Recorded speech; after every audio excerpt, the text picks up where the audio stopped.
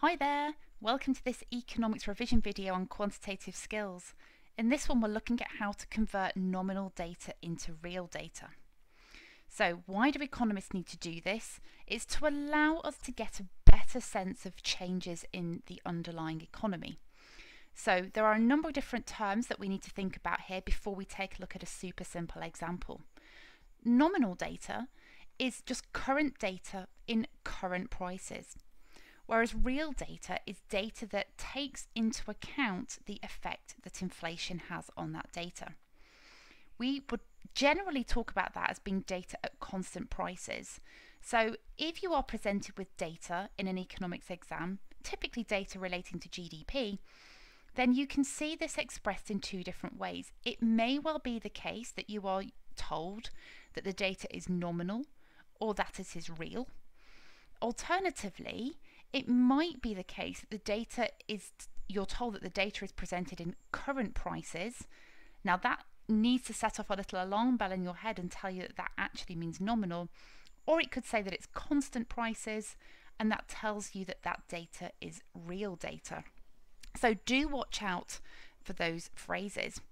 Now, to take a really simple example to help us understand why this is important, imagine that last year I consumed that bar of chocolate. The price last year, suppose, was £1. This year, however, the price is £1.20. Now, the danger, if we use just nominal numbers and nominal terms, it may look as though I have consumed 20% more chocolate this year.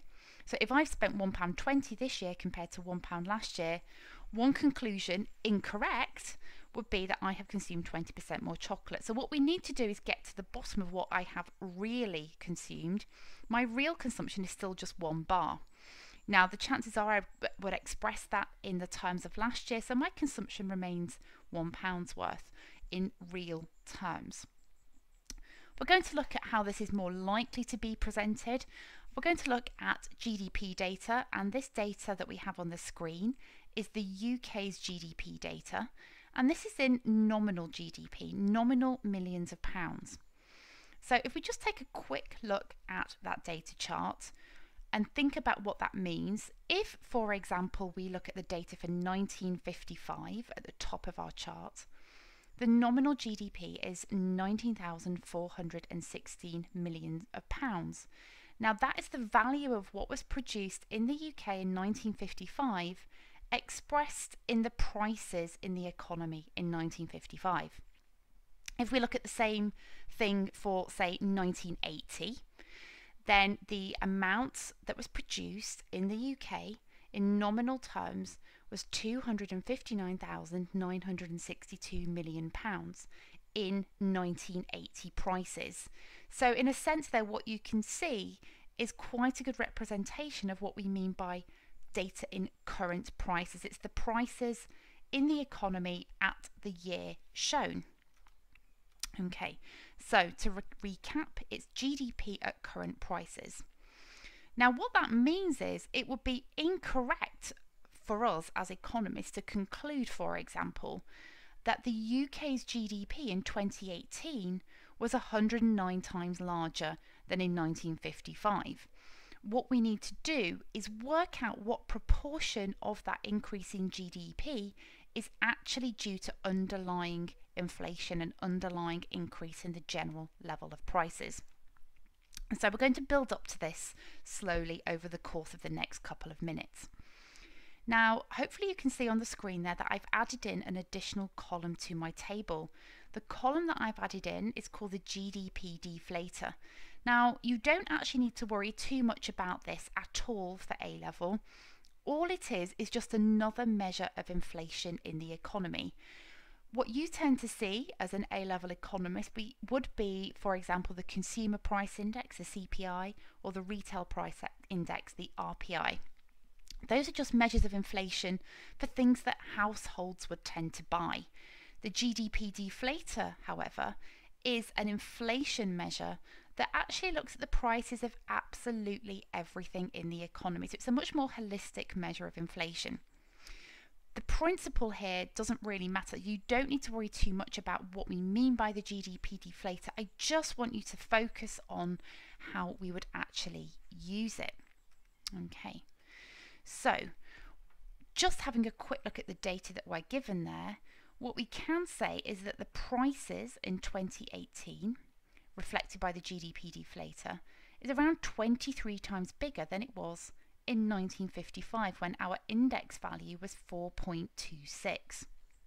So clearly prices have gone up 23 times. Nominal GDP looks like it has gone up about 109 times. So what we need to do is work out actually what the change in overall real GDP is. So how do we do that? Well, the theoretical formula that you need is the one that is shown on the screen. Real GDP is equal to the nominal GDP divided by the price index. Now, in practice, most price indices have been multiplied by 100, and that really just makes it easier for us to interpret. Humans don't tend to like working with decimals, so we generally, for the GDP deflator or the RPI or the CPI, we have multiplied the numbers that we get by 100. So when you are given the index of prices and you're told that it's that it is an index and you have a period equal to 100, we know that in a sense what we need to do is adjust for that multiplication by 100 and use the formula that is on the screen at the bottom for you. So it's real GDP equals the nominal GDP, and you divide that by the price index divided by 100. Do make sure to use the brackets function on your calculator if you are not confident in just dividing a number by 100 in your head. So let's take a look at how this works. So we've added in an extra column to our table here. The other three columns remain identical to what you've seen already. And we're going to try and work out what the right measure of output is in each of those years. Now we're going to take 2018 as, in a sense, our base year. That's what we're told. In reality, it could be any year at all. Economists have no set rule or formula for working out which year is the base year, but in this case we're given this data. This is all from the ONS. This is what they currently are working with. Let's take a look at how we do this calculation for 1955, the very top row in our table. So you can see all I've done, I've written down my workings. It's always a really good idea to do this just so that you avoid making careless errors. So I've taken my nominal GDP, 19416, and I've divided it by 4.26, which is my GDP deflator, divided by 100.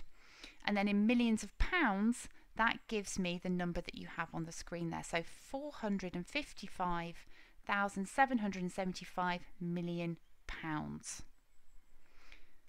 Okay, so what that means is that our real GDP in 2018, which was £2,117,724 million, is actually only 4.6 times bigger than it was.